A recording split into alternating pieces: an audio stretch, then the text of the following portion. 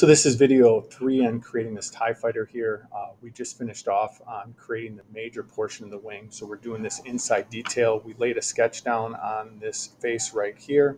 And I'm just going to grab my line tool. Again, I'm going to make this line 0.265. I'm going to dimension this line 0.15 to stick with that same spacing from the top here. I'm going to grab that line tool and come here and escape. And I just want to verify with my dimensioning, even though I match that angle, it should be. I'm going to go to my dimension tool and just make sure that I'm at 110 degrees here, which I am. Sometimes, even though you're doing it right, it's best to double check.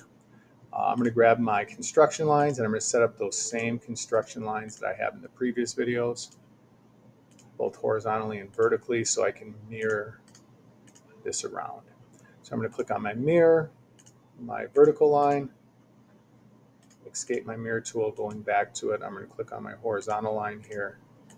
I'm going to mirror down, and then I'm going to extrude this 0.1. So we can see that wing taking shape. I'm going to come to the back side of this. I'm going to place a sketch. I'm going to go to my center point rectangle tool. In the middle here, I'm going to go 0.25 by 0.25. I'm going to extrude that 0.25 inches as a removal, so we can see that cut going in. And what that'll do is when I set up my my wing, or my main portion of this, on this part that we're going to create next, we can see we have an import there. Now, as you're designing your own, you could repeat that same process for that interior design detail of the inside of the wing that TIE fighters have, which would be these lines coming into the center. I've chosen, again, not to, just for the fact of 3D printing.